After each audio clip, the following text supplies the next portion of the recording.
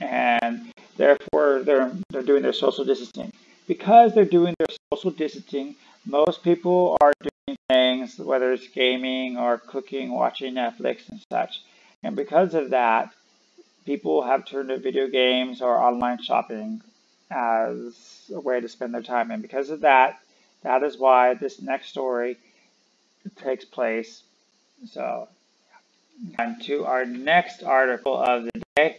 This one took place in Asia, and two arrested for e-commerce scam involving Nintendo Switch consoles on carousell.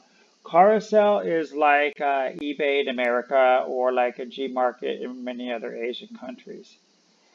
Singapore, two male youths were arrested this week for a series of e-commerce scams involving Nintendo Switch consoles on carousell, said the police on Monday. The news release, the authorities said they received multiple reports on April 10th and 12th from victims who were reportedly cheated by online selling Nintendo Switch consoles on the shopping platform. According to the screen grab provided by the police, a pre-order offer for Nintendo Switch Generation 2 console was put on carousell for $649. That's actually Singapore dollars, by the way, Singapore dollars, not US dollars. The average said the item would arrive on April 15th, but the first needed to be a deposit of 50 Singapore dollars. So, all right. So, after payments were made for the gaming console via bank transfers, the sellers became uncontactable, said the police. The two suspects, 19 and 20, were arrested on Monday and Sunday, respectively. Police officers from the department identified them through follow-up investigation. Several handphones, SIM cards, and a used Nintendo Switch console were seized as case exhibits.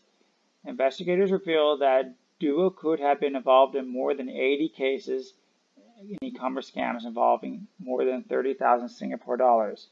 So, have you ever been scammed from something online? I mean, if so, what was it, and how did it go?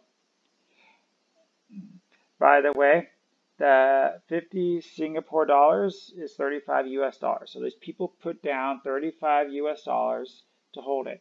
And furthermore, besides if you were scammed, and what were scammed on, what did you lose? What is this Nintendo Switch 2.0? I don't know. Has anybody heard anything on that? Leave your comments below. I would be interested in hearing. Well, that will conclude Loyal World News. Thank you for spending your time with me today. Feel free to like, subscribe, or drop a comment below. If you're on the go, listen to my podcast with the link provided in the description. I will see you tomorrow to share more world news.